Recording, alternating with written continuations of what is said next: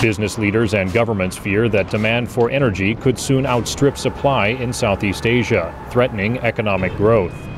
To help meet demand, Indonesia, Malaysia, Thailand, and Vietnam plan to build nuclear power plants in the next decade.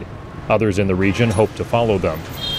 Vietnam's Atomic Energy Commission chairman, Vong Hu Dun, says plans to build at least 8 nuclear plants will help ensure Vietnam's energy security and reassure foreign investors. Now Vietnam, we sorted to many electricity, so that investment, they worry about it, so that to ensure the stable supply of electricity is very important. The Philippines' Bataan plant is the only nuclear power facility in Southeast Asia. But because of concerns about earthquakes and a nearby volcano, it was never used.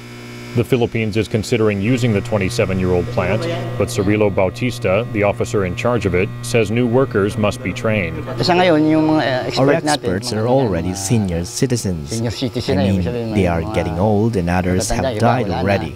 But when our nuclear power program will be organized, we can again develop this expertise trained in other countries with nuclear power plant expertise. Safety is not the only reason Southeast Asia has been slow to develop nuclear power plants.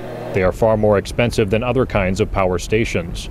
So governments continue to construct hydropower dams and seek out new sources of fossil fuels, despite pollution concerns. Bob Kamandanu is chairman of the Indonesian Coal Mining Association. And coal today remains as a cheap source of electricity. How can we avoid that? Of course, the answer to this is technology. We have to improve the technology, how to reduce the emission. We cannot avoid to use coal, but we can work together how to reduce the emission out of this coal.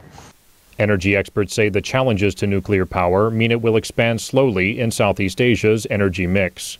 Daniel Schearf, VOA News, Bangkok.